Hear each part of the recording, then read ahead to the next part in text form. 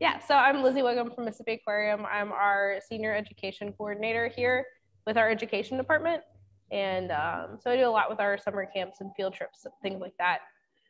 So today we're just going to talk about some of our ocean animals. We'll talk about the ocean in general, probably touch on some conservation and community topics, just kind of talking about the coast and the Mississippi Sound in general. And then we'll wrap up with some questions.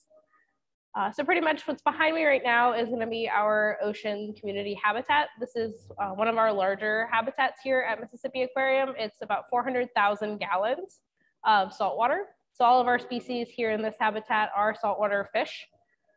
And those include our sharks, our stingrays, and then our bony fish as well. So those are your typical fish when you think about a fish, are going to be bony fish.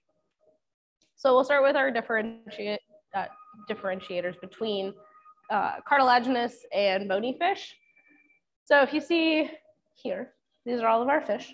The ones with the stripes are going to be our sheep's head. And so this is a pretty good example of a bony fish in the sense that these guys are local fish. You guys can go out and catch these in our bayous and the Mississippi Sound in general. Now the bony fish are going to have an actual bony skeleton. And then they're going to be able to live in both brackish, fresh, and salt water.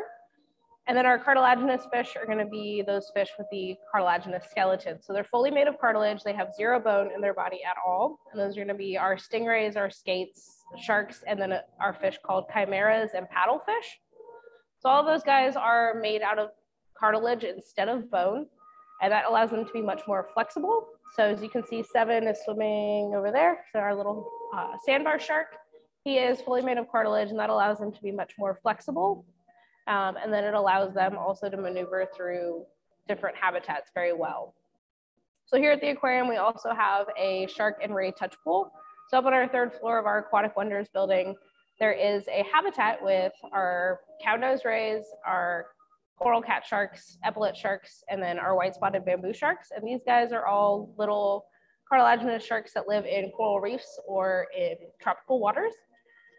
So these guys are super cool because they are able to, like I said, move into different areas that are going to be much more difficult for larger sharks or even bony fish to maneuver through. And that cartilaginous skeleton is going to help them a lot with that.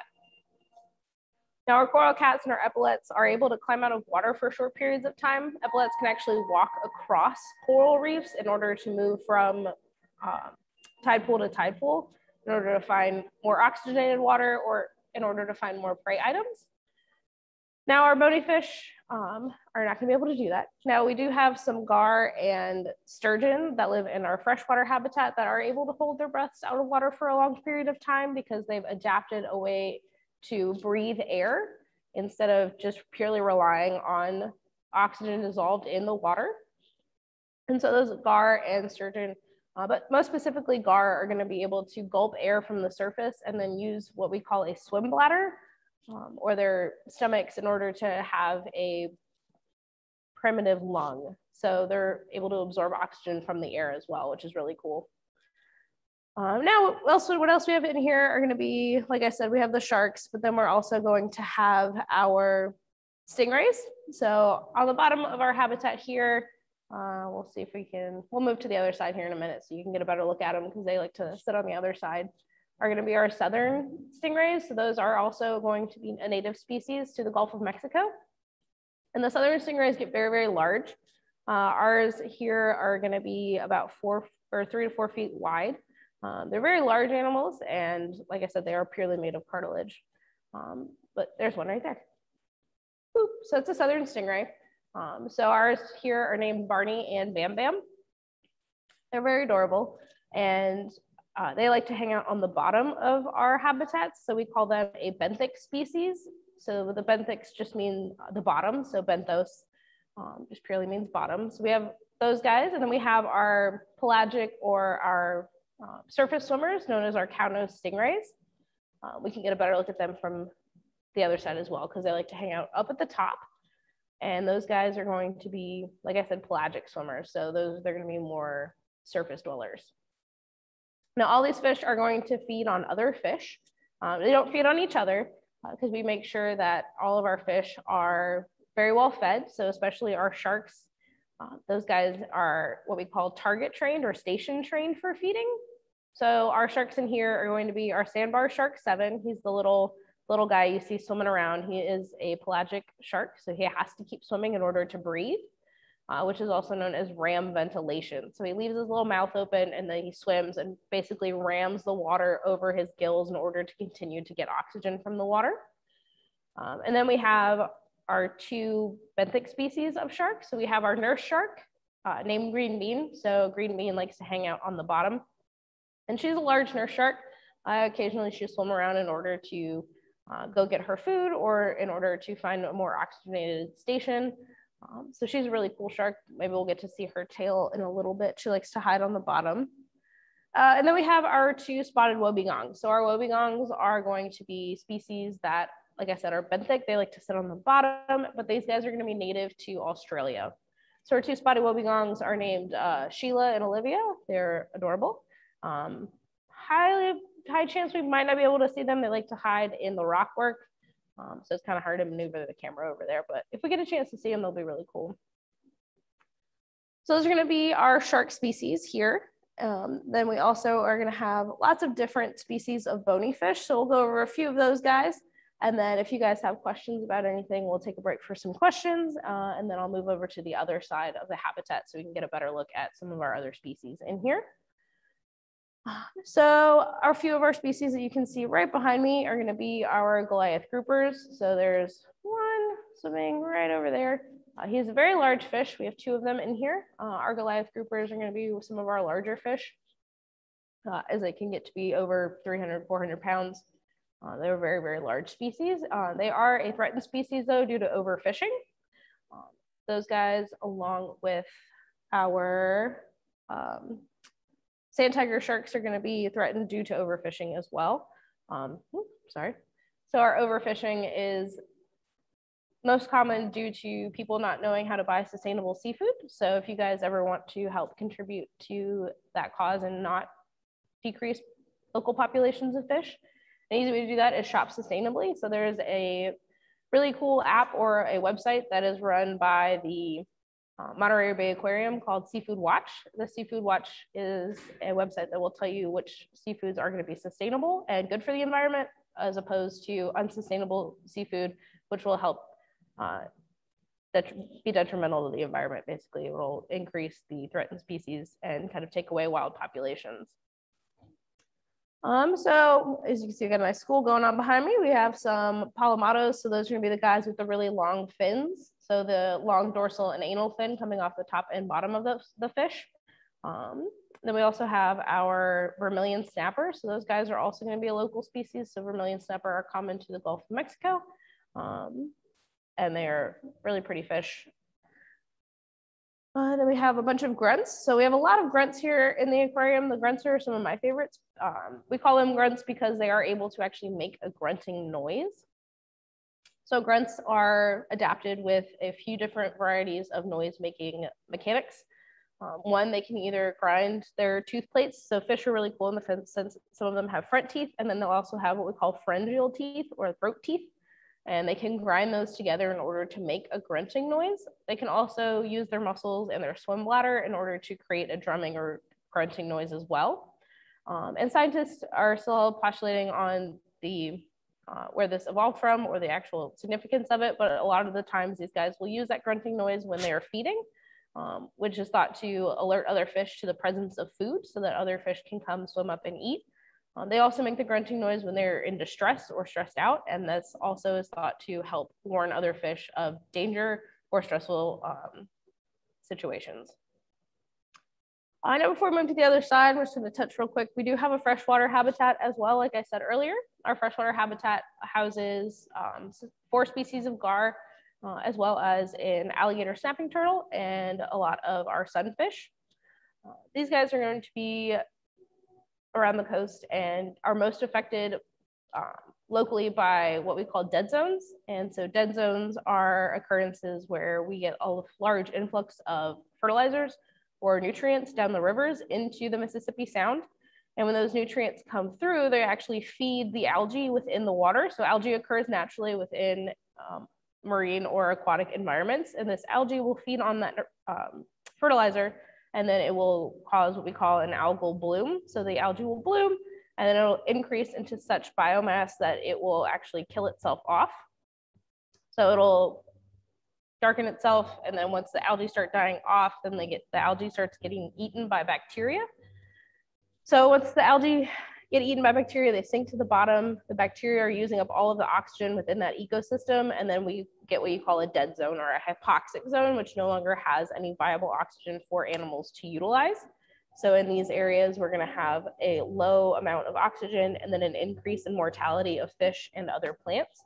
And so because once something dies, the bacteria come and start eating it and then feeding off what's oxygen is available, you get this kind of cyclical effect of just a lot of dead things occurring in this zone. That's why we call them dead zones. And so they're a huge problem for us, especially during summer months. So like July, we have a nice dead, or not nice, but we have a pretty large dead zone going on currently. And these areas are going to only come out of that cyclical event once it starts to cool off and the water starts rotating. So once we get cool water on the top, it starts to sink, and then we get water mixture again, and that kind of ends the dead zone. So the real problem with dead zones currently are the size of them. So they keep getting larger and larger as more areas up north start expanding and using fertilizers within the farmland, because all of that eventually runs into rivers and then out here into the Gulf of Mexico. So does anyone have any questions before we move to the other side of this habitat?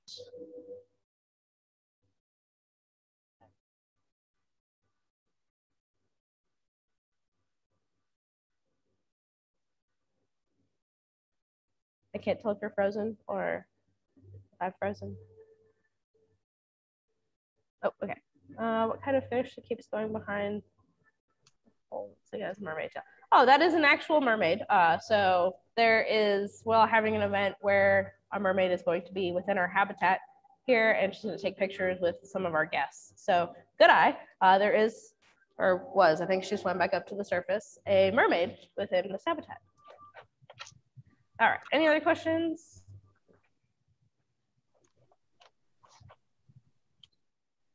Okay. I think we're good to move on. Yeah, I'm gonna go rotate over to the other side of our habitat so you guys can get a better look, and then we'll talk about some ocean zoning, and then we'll wrap up. Okay. All right, we're back. There's our grouper. So they like to hang out on this side, and there's our southern stingray. So I'm actually gonna step out of the way a little bit. Starfish like to hang out on this side mostly, and this is has a lot to do with where they are fed. So like I said, our fish here are going to be station trained. So our larger fish, like our Goliath grouper and all of our stingrays and our sharks, are trained in order to bring them to a certain section of the habitat with a target. So this target is going to have a certain pattern or symbol on it, and this pattern or symbol is known to the fish because anytime we get new fish, we start to station train them, and they know once they see this pattern, if they swim up to it and they boop it or hit it with their face or their nose or their body parts, then they're going to receive a reward, such as a fish. So by doing this, we're able to know how much each fish has eaten, which is extremely important, especially in their veterinary care or just in general, all over health-wise. We're able to tell if something is wrong.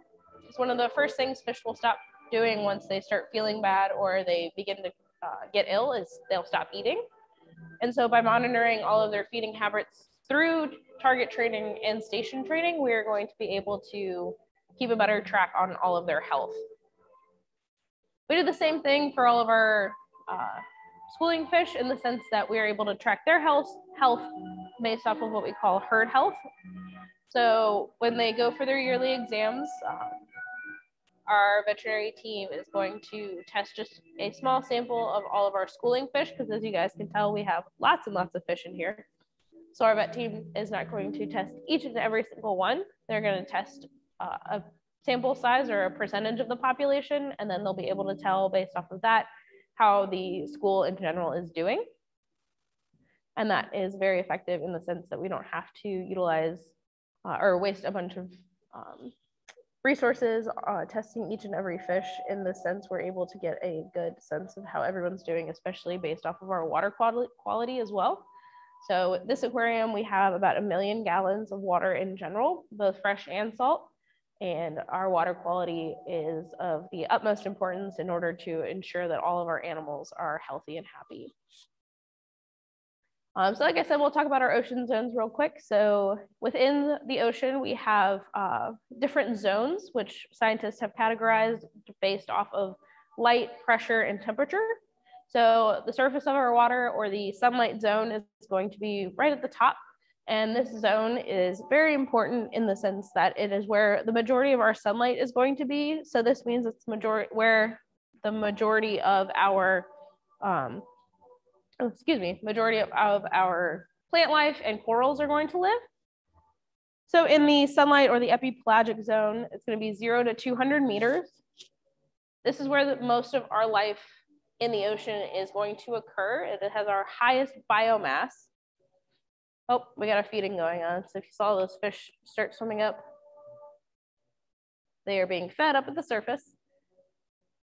So we do broadcast feeding for our schooling fish. So instead of station training and target training each individual small fish, we throw in a certain weight of fish into the habitat, and the fish will swim up, eat their fill, and then swim back down. We do this twice a day in order to ensure that all of our fish are going to have a chance to eat either in the morning or in the afternoon. Yeah, so those are all the little guys swimming up at the top. So that's what we call our epipelagic zone. Then we have our mesopelagic, which will be, it'll get less sunlight, but it'll still receive some. And that's going to be 200 to 1,000 meters. So this is our twilight zone. So we're going to get not a whole bunch of light, but we'll still have a little bit, and we'll still have a pretty good biomass here. We'll get migrating plankton, sharks, whales, squid, and things like that. And then we'll have our bathypelagic, so that's our next zone. That's going to be 1,000 to 4,000 meters. This zone really stop receiving light at all. So this area is, excuse me, very dark. And majority of our fish living here in our bathypelagic are now going to be mollusks. So things like crustaceans, or not crustaceans, mollusks, things like our snails, clams, and then you get your squids and octopus. Then you have abyssopelagic, that's 4,000 to 6,000 meters. This area is pretty much our abyss. So this is the bottom, almost the complete bottom of the ocean. So the bottom before you get to trenches is going to be our abyssopelagic. So here it's mostly our, deep water fish. So we have things such as the tripod fish, the snail fish, and then you get a lot of your echinoderms, or your sea cucumbers, your sea urchins, sea stars, things like that. They're all gonna live pretty far down there. And our final one is the hadopelagic zone. So the hadopelagic is 6,000 to 1,000 meters. And this is the deepest areas of the ocean. So that's what we call the Challenger Deep. Within the Marianas Trench is the deepest area known on Earth within our oceans. And really not much survives down here. It's very barren, it's high pressure, low temperature, very dark areas of the ocean. It can get pretty extreme, especially once you come around what we call cold seeps, so our coldest areas of the ocean, or our thermal vents, so some of the hottest areas of the ocean, because that's where the heat from the core, or our mantle, I should say, releases into the ocean, and you get extreme temperatures in those areas. And not much can survive down there. So it's very few species, such as our tube worms. You get a special species of clam and special species of crustaceans that can live here.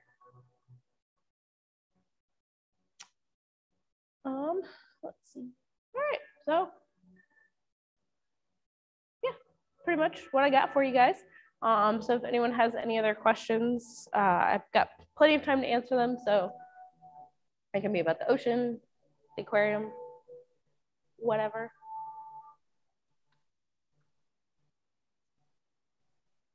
I just want to say that I really like watching the stingrays' faces as they pass by. They're just, Oh, they're hilarious to me. it's pretty fantastic. They do that thing with their mouth, so they're actually cleaning off some of the algae from the acrylic. So here comes one right now. Okay, I was gonna ask you what they were doing. I thought they were just breathing. Nope, so they are breathing, so you can see their gills as they move oxygen across them, but that middle piece is their mouth, and so they're actually suctioning off. So here, thank you, Marnie. Is what they're eating right there. So they're kind of scraping off some of that algae. So they're actually eating. Okay. That's cool. So, yeah, stingrays are pretty cool in the sense that they're omnivores, so they'll eat both animals, so things like fish, but as well, they'll also eat plant life like algae. And I didn't know that they could swim as fast as they do. Oh yes, they're very, very quick. They're just flying around everywhere. Yep. They're also really excited because they all just got fed, so they all speed up a little bit more right before and after feeding time. Mm-hmm. But they are very fast animals.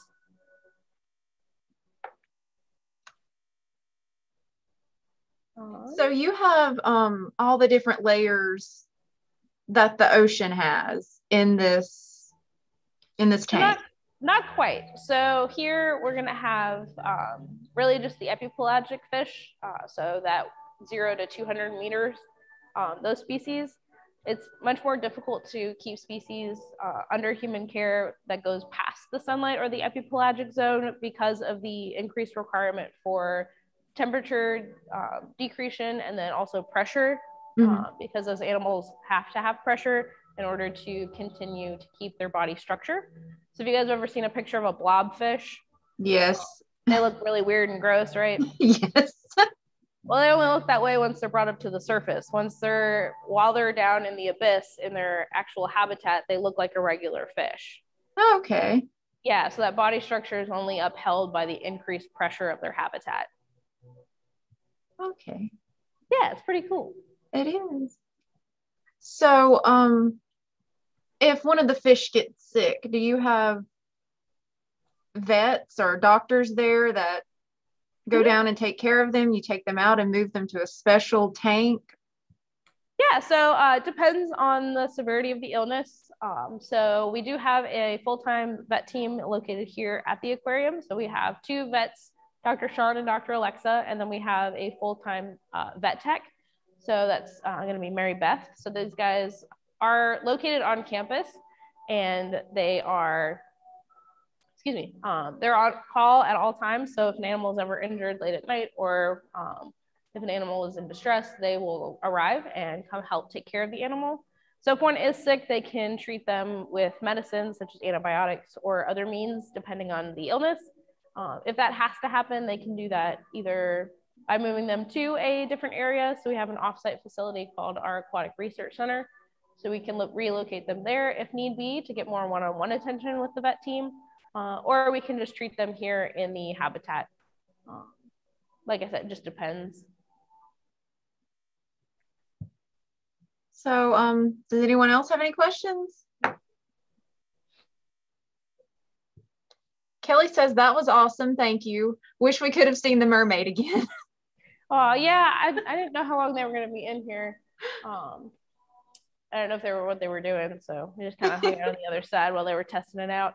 But I can get that information on when they're going to be here if y'all want to come visit. Okay, that'd be great. Yeah.